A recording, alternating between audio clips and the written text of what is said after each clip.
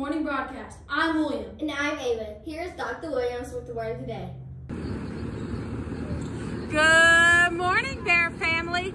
Today is the last day of school, and our word of the day is rest. That's right. I want you to rest because you've had a year of hard work. If I could, I want to add two more things. I want you to rest, read, and have fun. To the moon and beyond. See you on the yellow brick road.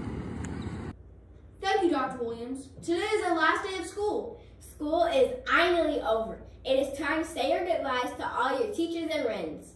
Why are you using any S in your words? You forgot the F in finally and friends. Well, I don't want to get any F's on my report card.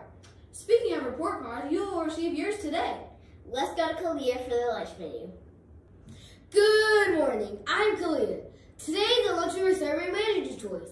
Sides will include vegetables, whole grain bread, and fruit. Don't forget the milk. It does the body good.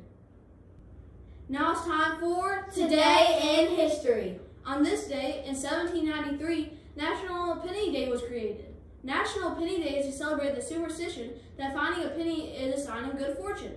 People often celebrate Penny Day by having penny hunts. Pennies have a long history that symbolizes good luck. Some believe if you find a penny with the head side facing up, that you will be welcomed with good luck. But others believe that you will only have good luck for one day regardless of what side it was facing on. And now you know. Let's go to Kalia for the weather. Today's forecast calls for a mix of clouds and sun with possible scattered thunderstorms. Today's high is 90 with the low of 68. Sunrise is at 5:31 this morning and the sun will set at 7:42 this evening. Back to this. Thank you, Kalia. Please stand for the Pledge of Allegiance, pause for a moment of quiet reflection, and stay standing for the Bear School song. I pledge allegiance to the flag of the United States of America and to the republic for which it stands, one nation, under God, indivisible, with liberty and justice for all.